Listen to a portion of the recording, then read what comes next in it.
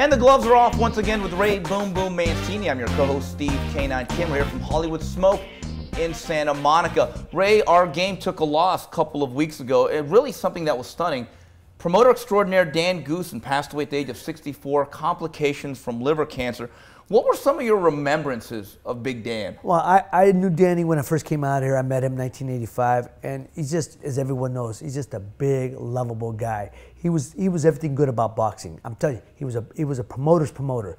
He created the buzz. You know, he was big. He was as big as the event, and he talked big, he walked big, he lived big. He loved his fighters. He took care of his fighters. He tried to give them the best fights, make them the most money for the best fights. I used to play basketball with Danny too. At the Westside YMCA here in West LA, and he was a hell of an athlete. And he was just a great guy. He was a good athlete, and he was a better friend, and always had something funny to say. He kept things lively. And it's a big loss for boxing. Yeah, he had the best collection of sports coats ever. He had every color in the rainbow. It was uncanny. And the thing that I liked about Danny, and I think he's underrated in this regard, look at the guys he promoted.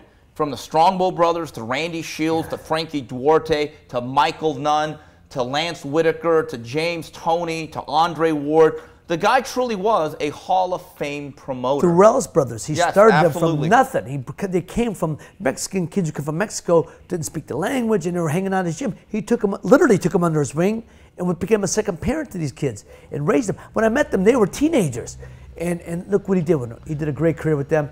He was a promoter extraordinaire. He was fun, and the thing that I liked about him from a promotional standpoint, he could take a guy from 0-0 with a lot of natural ability, Michael Nunn, take him to the top, or he could do reclamation jobs like Glenn Johnson, took him to the top, and he rescued James Toney, which I think may have been his absolute masterpiece. Then obviously Andre Ward took him from not the greatest style in the world or greatest character to being one of the best fighters in the world. I think that speaks volumes of Dan Goossen. Absolutely. And look, when Ward came out of the amateurs, every promoter wanted him.